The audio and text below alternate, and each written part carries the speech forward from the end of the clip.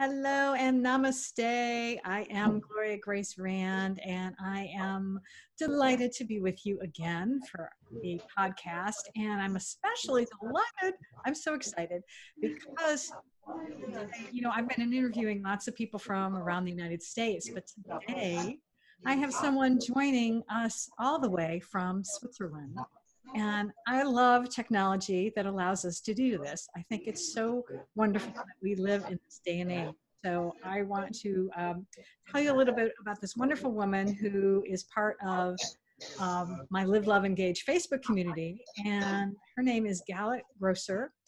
And she was born in Israel and has a bachelor's degree in psychology, criminology, and plastic arts.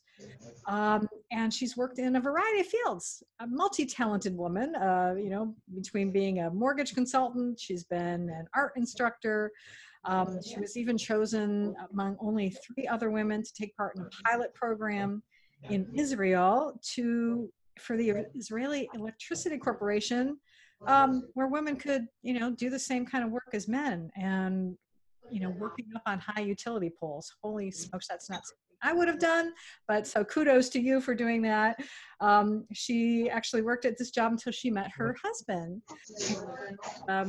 He is a Swiss citizen, and now that's what brought her to Switzerland. And now they've got she opened a business called Wear Your Power. So she was doing styling, personal styling for women with an emphasis on empowerment and development.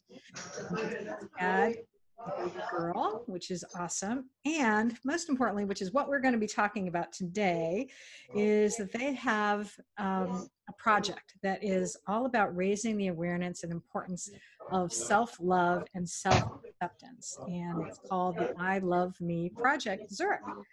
And they've got some other stuff that we're also going to talk to, also dealing with children and prevention of child abuse, which is awesome. And I'm sure this is probably near and dear to your heart now as a mother yourself, I have a feeling. But we'll get that. We'll get there in a moment. So first off, just welcome to Live, Love, Engage. Thank you. Nice to be here. Yeah, well, I am so delighted to talk to you, especially about love, because that's definitely part of what this podcast is all about. So I want to start right from there. Why is it so important for us to love ourselves? Okay, so first of all, I'm mention that I'm gonna read from a page because I don't want to forget anything. So for your question, why is it so important for us to love ourselves? For me, self-love and self-acceptance are supreme above all. A person who wakes up and adjusts to self-love can change his life, actually, and improve them bondless. When a person is committed to himself, he looks at the other person more deeply, contain and understand more. That way we can get better as a community as well. A person can heal his life when he connects to his true self, to his true passion. If love is not self-love is not a privilege, it is an act of taking responsibility for ourselves. And I believe we all deserve it as a human being. Yeah, absolutely. That I love what you said, Galit, about why it's so important for us to love ourselves first, because we can't really love anyone else until we're secure in who we are. So I think that's so important. So I wanted to ask you now, why did you start the I Love Me project? Actually, it's a very nice story. I wasn't prepared. It was a surprise event for me.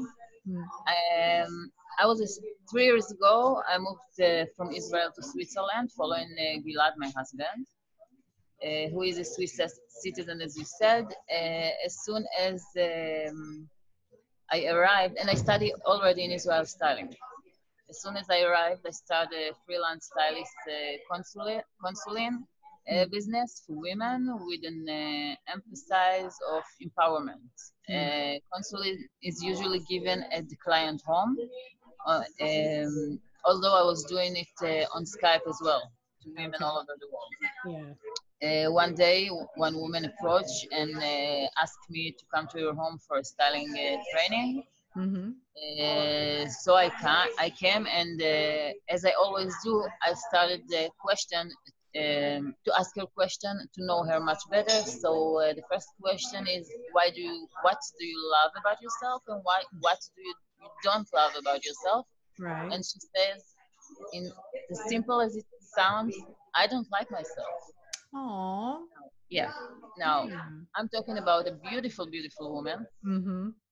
and I'm talking about an education woman who has a Mm. great job. Yeah. And I was in shock. I was like, Yeah. okay. I know. So, so we start talk, and then I realized that she's that her father was a religion man, and she didn't follow his way. So Mm-hmm. she kind of punished herself. Oh. You know what I mean? Yes, I do. Yeah. Yeah. So the meeting was great. Everything was great, but then I go home, and it was so painful for me to think that this beautiful woman sitting there alone and keep thinking the same thoughts since Mm-hmm. she's I don't know when. Yeah. So I thought to myself, how can I help this woman? And I was thinking for a few days, and then I said to myself, okay, I'm gonna create for her a magnet. I said, I love me. Hmm. A magnet, because this will be in the refrigerator. This is the central place we're going, Yeah, and that's true. Yep. so she never forgets, Mm-hmm. and that she will remember that she has the power. Nobody else does. Right. So I did it, and I sent it to her. Oh. But then I couldn't print only one magnet. The minimum was 20. Okay. So I Yeah. start give it away to my friends as a gift, Oh, and nice. everybody, oh, I want. It's so cool. It's so cool. So one of my friends sent me one day a picture with her in the magnet and told me, upload this picture to the Facebook. We're gonna sell the magnet. So this is definitely was not my goal to sell the magnet, but I Sure. love this picture. That was Yeah. something about it, and this is the very important point. I believe that in life we should follow our passion. Oh, yes. The smallest as they are Mm-hmm. important. Yes. And I love this picture so much, so I was uploaded every few days, Yeah. and there is something about this picture. And Mm-hmm. then I realized, wait, I have already have women from all over the world, because I give Skype lessons to women from all Right. over the world. Yeah. So I said, this will be cool to send to her I love you magnet, and to her. So I start send it anywhere, Mm-hmm. Yep. and there was so much fun, and the women, everyone was so happy to Yeah. get the magnet and to take the picture. And so I understand that this is the direction that I need to go. It was so clear to me. Um, and that's so actually for 3 years I'm doing this project in different versions. Okay. Every time I upgrade it, and we add men to the project. First, the Mm-hmm. beginning is only for women, but Yeah. we add men because this is important. True. I Self-love agree. is for women and men as well. Yep. Um, and everybody's so happy, and I'm happy, and yeah. That's awesome. Yeah. It's yeah, I do think it's important for men. There's a lot of men out there who I think, and I think that's why sometimes that they act the way they do, because it's maybe because they don't trust themselves. They don't love themselves enough to know that No, they, I don't think that's the problem. I think there is the problem in the society from long, oh, long time ago, yeah, that men cannot show their feelings, like, feelings or identify with something that women do. right. Yeah. But actually, the world is a little bit developed, and men are not the same men and they used to be 30 years ago. They Hmm. want more from themselves, Yeah. They also have pains and traumas Yeah. Yeah. and suffer in life. Yeah. It's not only a gift for the woman. That's true. That's true. Yeah. So they want to heal themselves. Yeah. The world is developed. Yeah. Yeah. Which is Yeah. good. Which will All be is good. changing. Yeah, Yeah. definitely. Yeah. So, what do you see is the biggest challenge when it comes to loving ourselves? Okay. I hear often announcement people who were afraid to participate in the project because they felt inappropriate, Mm, because they felt their self-love is not mature enough. mm, People must realize that self-love is not a matter of maturity. Self-love is a dynamic concept, depending on what we are going through at the time in life. mm-hmm, Yes, we must put the focus, state the goal, committed to ourselves to ourselves, but we should not fear or shy away from the concept. It is a dynamic as life it is. mm-hmm. There is no specific moment when we need to start loving ourselves. Just decide that it's getting started from this moment. Very good.